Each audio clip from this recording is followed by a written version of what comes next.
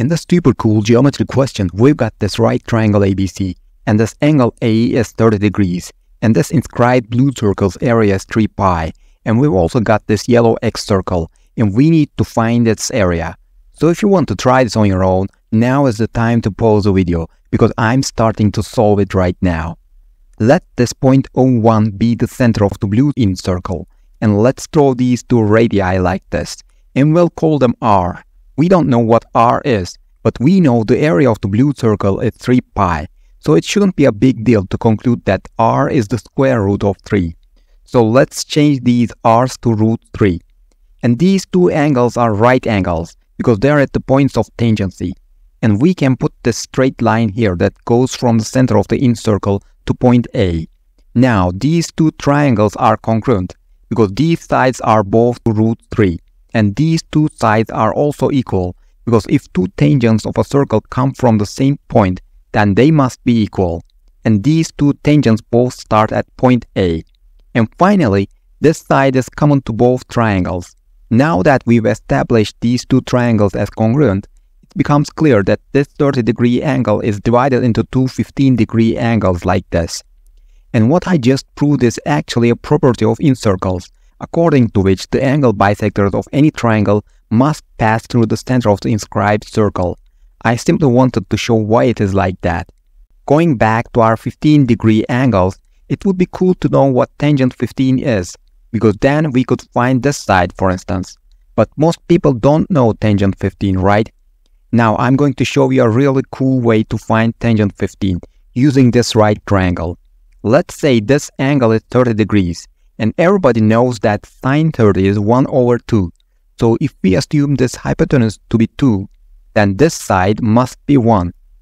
And it is also well known that cosine 30 is root 3 over 2, which means this side over here has to be root 3. Next, we put this angle bisector in here, dividing this 30-degree angle into two 15-degree angles.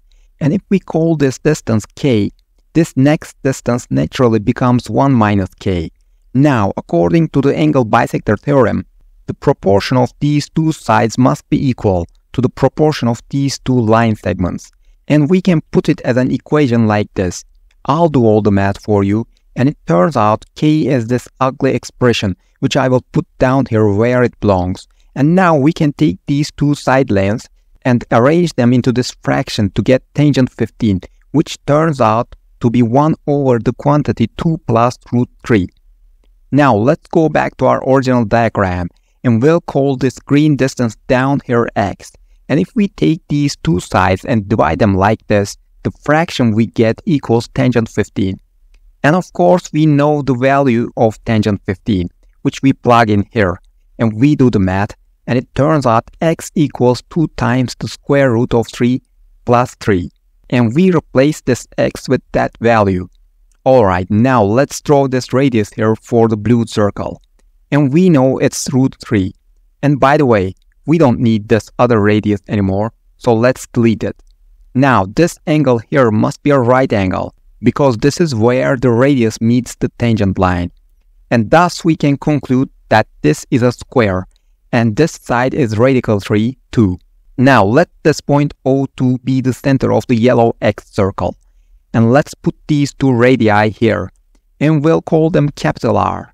These two angles are right angles because they are at the points of tangency. And this angle is also 90 degrees because it's next to another 90-degree angle. It's now clear that these two line segments are parallel. That means we can take this distance capital R and project it down here. Now there's a property of triangles that I need to show you. That is, when you have an angle bisector in a triangle, you can extend it like this, and it always crosses the X circle's center. And that's basically what we have in this yellow X circle. We've got this angle bisector here, and we can extend it to the center of the yellow X circle. And we get this super cool right triangle. And you know what? It's got this 15-degree angle. And that means we can divide this distance r by this entire distance down here. And that will basically give us tangent 15. Let's write that down as an equation like this. We already know what tangent 15 is, so let's just replace this with that value. We do the math and voila! capital R equals 3. And for the final step, I'll require the assistance of a great math expert, my son. Okay, son, can you find the area of the yellow circle? Sure! The area of a circle equals pi times r squared, and we want the area of our circle. And its radius is 3. The square of 3 is 9, and we multiply 9 by pi. We get 9 pi. I found it, Dad! Thanks a lot, son. So there we are, people. We found the area of the yellow Excircle, and it's 9 pi. If you enjoyed this video, make sure you push the like button. And don't forget to subscribe so that you don't miss our future videos. Have a good day and see you soon.